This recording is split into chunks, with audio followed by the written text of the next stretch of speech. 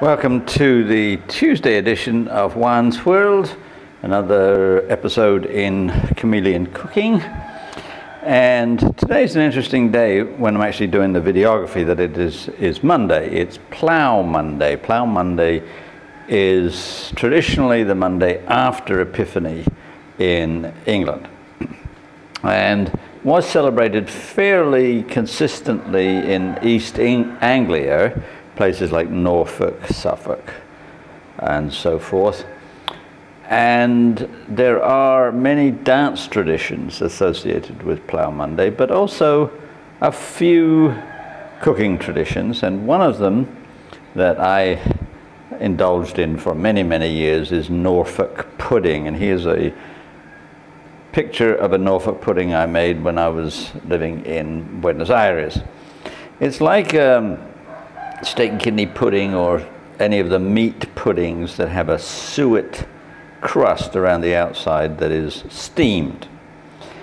And I can't get suet in Cambodia. I've tried and tried, not a chance. But this time I was able to make one using the duck fat instead of suet. Duck fat from the duck I made earlier on that I showed you. Wassail duck, that was last week. So today I'm going to do my version of Norfolk pudding, this time just using every single pork product I could possibly find in the supermarket. And let's get cooking.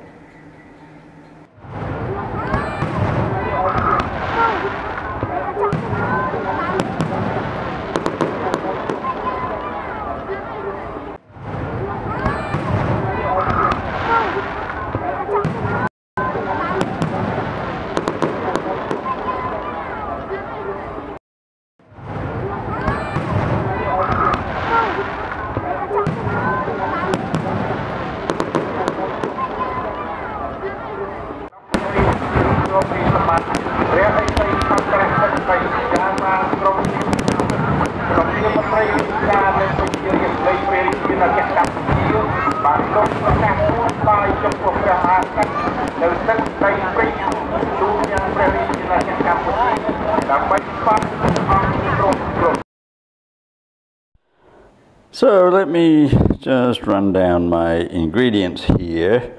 I went to the supermarket yesterday, got some pork products. That was my idea. Let's just see what pork I can find. Found pork belly, very common here, not so common in the United States, but in Asian countries very common. I wanted to get some chopped pork, but they didn't have any, so I've got a pork chop, which I will chop up myself. Chop. Very strangely Chinese. Some bacon, cured in Cambodia. A French style of sausage, but also cured in Cambodia. Here's the wild card.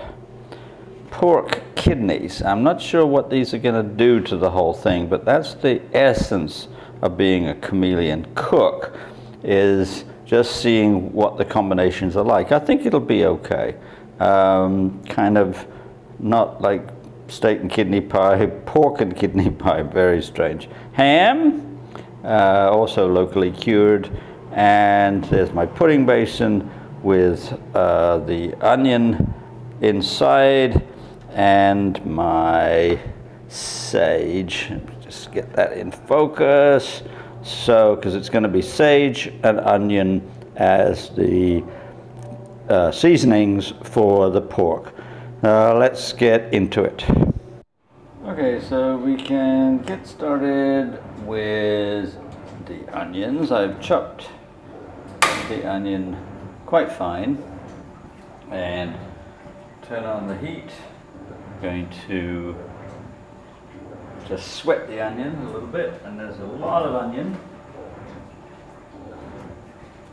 That's our primary seasoning with the sage.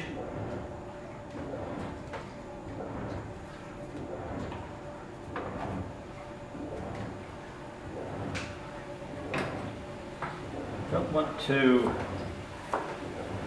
brown them.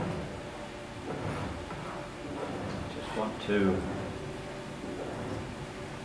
sweat them a little bit, make them translucent.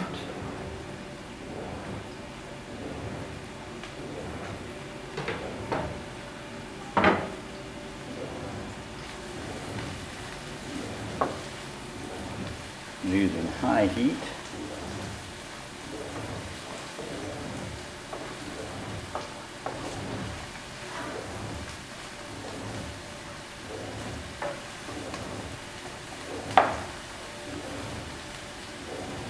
Okay, I'm going to let them sweat for a few minutes and I'll come back and put in the pork. Alright, so the onions are doing their thing. Now I'm just going to put in a little bit of pork, chopped up pork.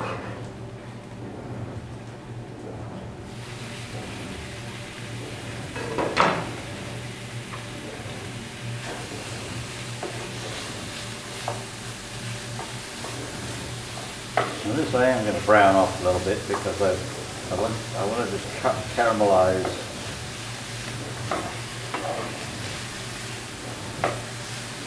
the surface.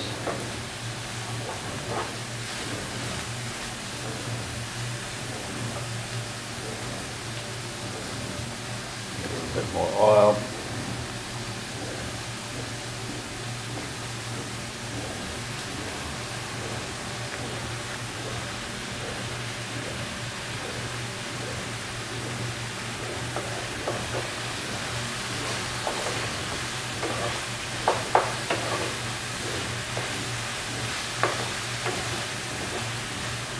Okay, see it's browning off nicely. Now I'm going to just work on various other ingredients. I'm going to remove these from the pan.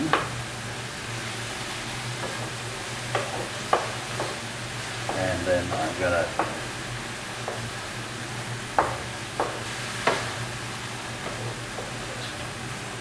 saute off each ingredient as I have the root. So now I'm going to try out the bacon and the pork belly. Try in this case means to render the fat. The pork belly and the bacon have a lot of fat in them and I want to get rid of some of it, not all of it. And anyway, when I try it out, that's when I render it out, I'm probably going to be able to use some of it in the crust. We'll see. So I've got it on low heat because I don't want to crisp anything.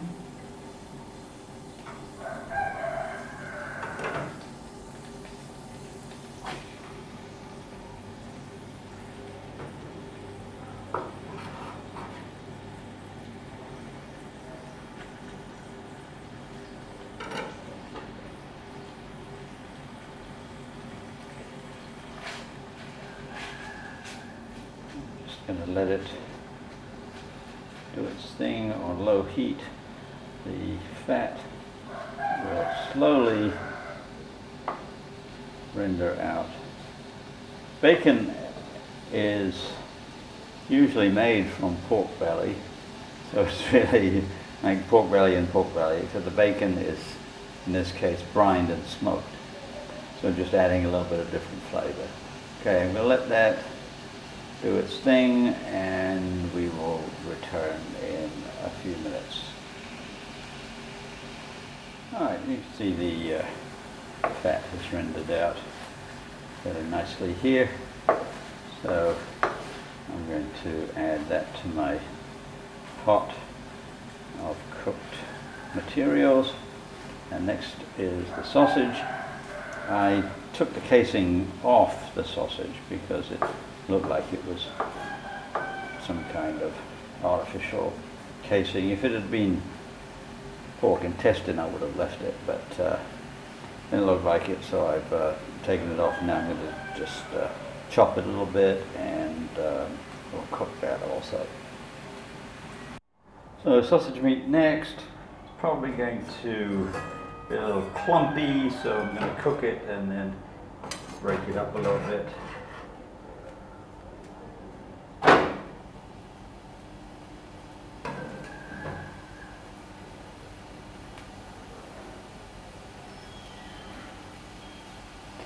do this on high heat.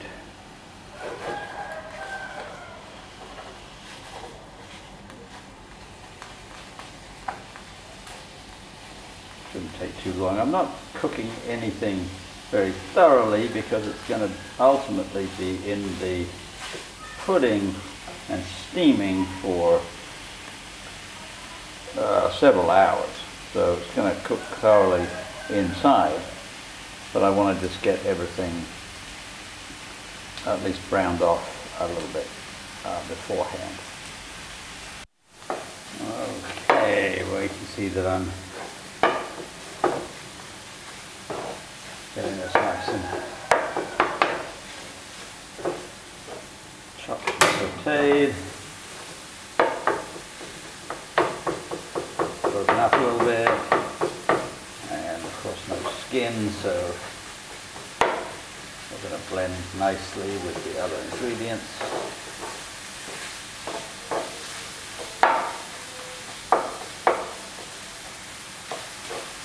There we go.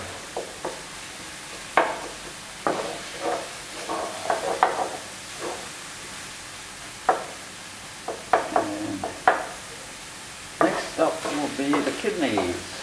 Take me a little while to chop them up. So I'm going to add this to my pot and I'll be back. So last in is going to be the kidney, my wild card. Really have no idea what that's going to do.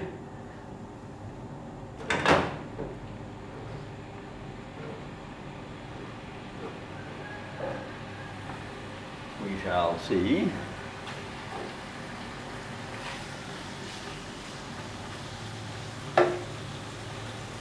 Brown that off, and I'm going to add a little bit of ham, and then we'll be done. I've added parsley and sage to the pork and onion mix. And I'm probably going to add some black pepper too, and a little bit of hot pepper.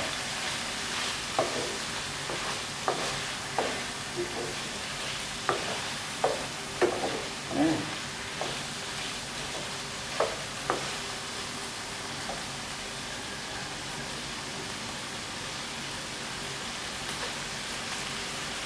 And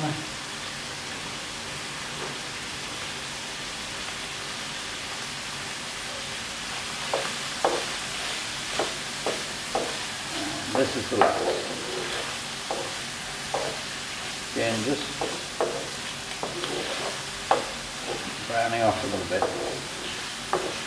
I'm going to add a little bit of stock, not very much, just a tiny bit of thickened stock to the filling to make a little bit of gravy. But I'll make a lot more gravy to serve with it.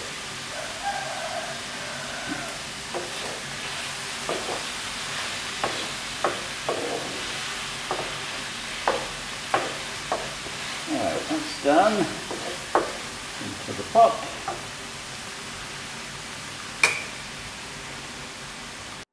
So all the meats are out of the skillet, and I put a little bit of stock in just to simmer, and I've added a little bit of pepper and a little bit of red pepper to the stock, and just going to then turn off the heat, let it cool a little bit, and add to my meat mixture. This is the pot with all the meats mixed up together, having sauteed them, and add a little bit of broth to moisten, otherwise it'd be a little bit too dry. And you'll see also that I am going to add sage. And here in the pot you can see I've added a ton of sage because I really want to have that permeate the pork considerably.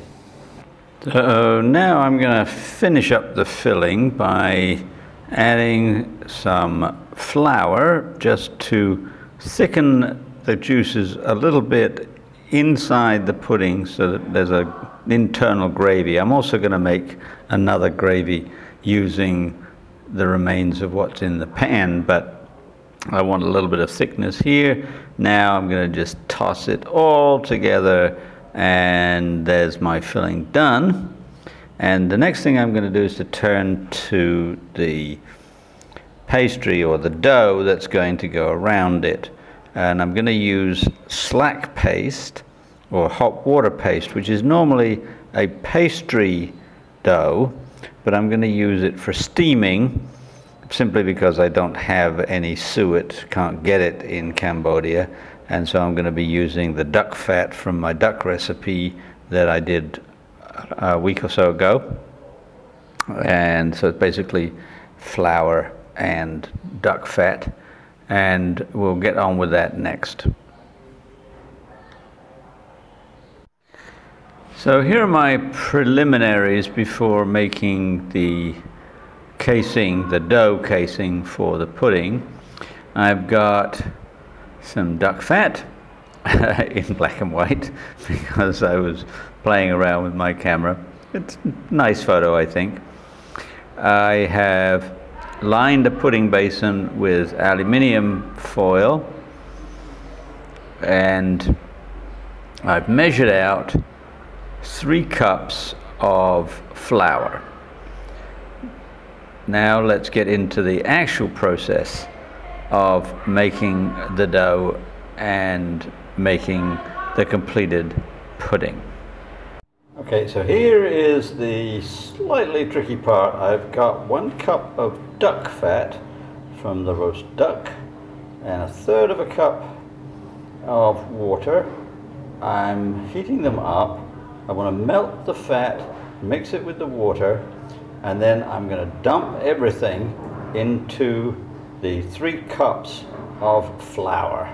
And very quickly I'm going to turn it into a dough, and then I'm going to roll it out. I'm not going to be able to photograph most of it in video, but I'll take some stills and we'll see where we're at. Okay, fired up and ready to go. Got a few interlopers in the fat. I didn't realize a few pieces of leek and onion. Oh well. All right, so straight in. It's really hot.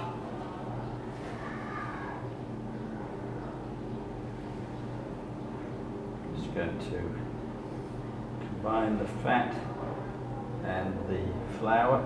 Complete opposite of what you're normally told for making pastry. Normally you're told to cool everything. You can put your hands in the freezer if you have to. Now this is really, really hot, but as soon as it's able to be touched, I'm going to knead it, and then I'm going to take it out and roll it out a little bit. It's still just a tiny bit too hot for me right now.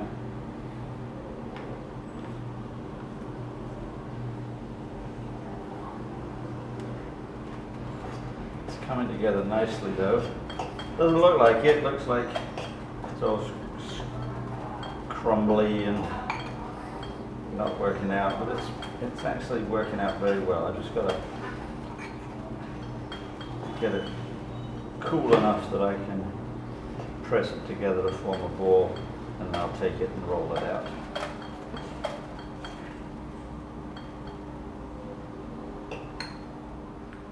Okay, it's coming together really nicely. I'm just going to knead it a little bit more. There's still a bit of extra flour that I can incorporate, and it's still kind of hot. But you don't want to let it get too cool, because then it will not work very well. Okay, and there's a little bit of remaining flour, that's okay. It's coming together nicely.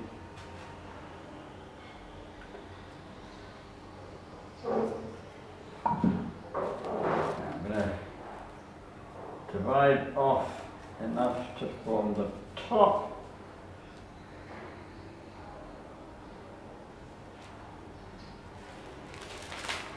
And then I'm going to roll the rest a little bit. I can pat it into shape pretty much. I don't have a rolling pin, not a great help, but I have a pork ball. We'll work on that. That's just fine.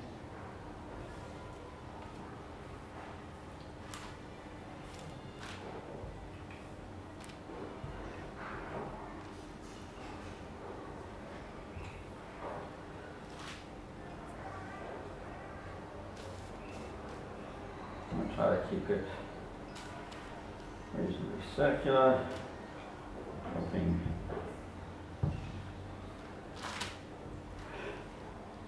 all that's going to be well here. If I make any indents or mistakes, I can always patch them. Okay, so not sure if this is going to come straight off. Oh yeah, huh, not bad. Okay, so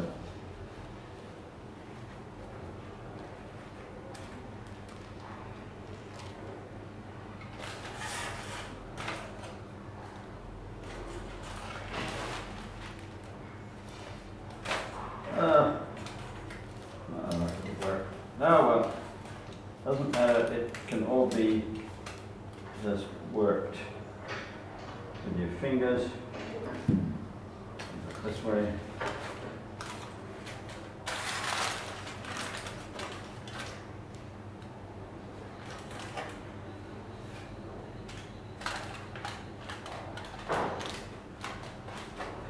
This is how they make raised pies.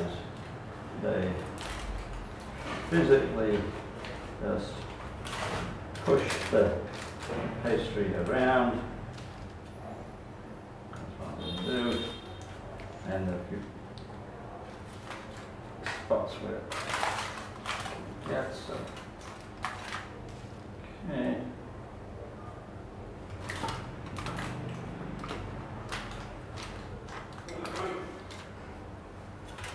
Neatness does not count.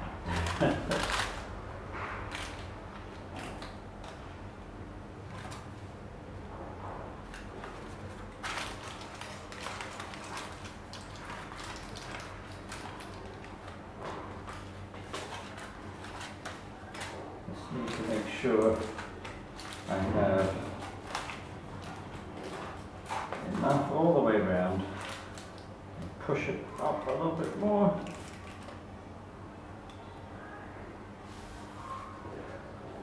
A little repair work.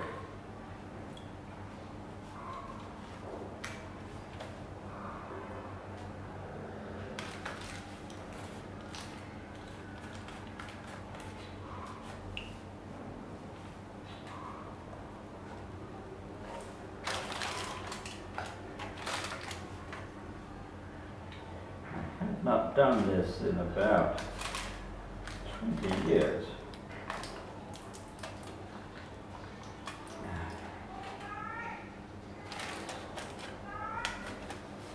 Oh.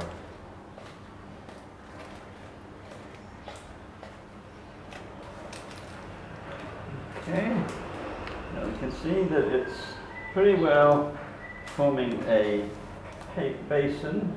Just gotta add a little bit more over here.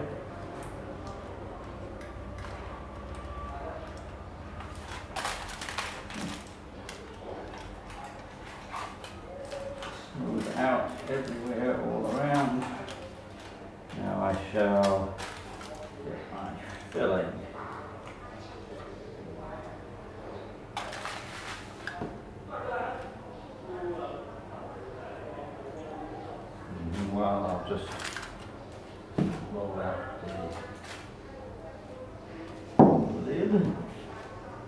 Hope I don't have the same kind of disaster.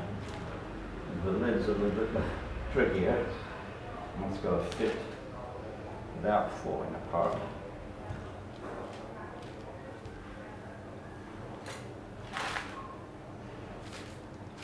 That should be all right. Trying not to make it too thick, even though suet pudding can be pretty thick.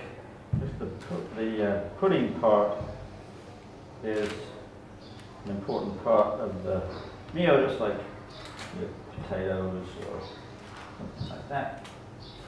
All right, we'll call it done. Now, this is where it gets a little bit tricky. You see, I put some of the filling in to pretty much fill up to the top. I've left a little bit so that I can curl it round, and I'm going to now add the top and crimp it down if I don't break it, and then cover with the foil so that I can then steam it. And I've got a little bit of the filling left over, which is great because I've also got some other pastries which I'm going to fry, and we'll see how the filling works out in terms of being cooked. So let's just see if this time I can get the top on without disaster.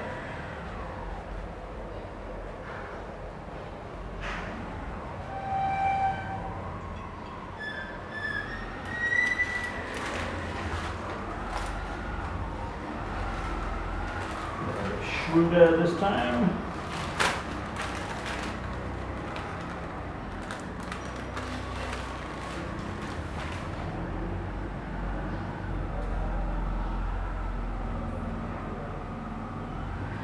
What I have to do is make sure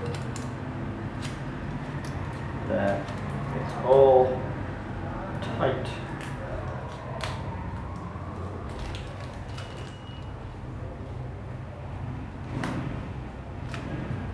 Looking good.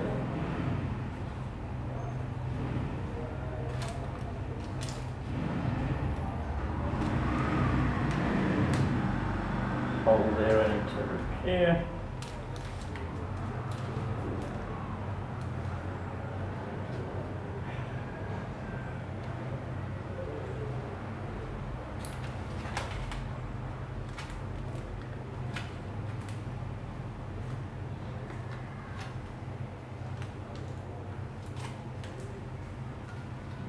Okay. Now wrapping it in foil so that if the suet, the dumpling crust isn't quite tight enough, it doesn't really matter because the foil will take care of that. So I'm going to fold over the foil.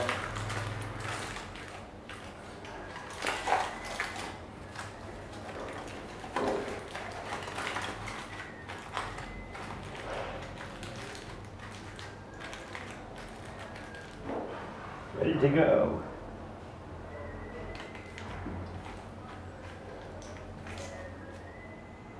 So here's the pudding in the steamer. I'm going to put the lid on and I'm going to steam for, I don't know, 2 hours maybe.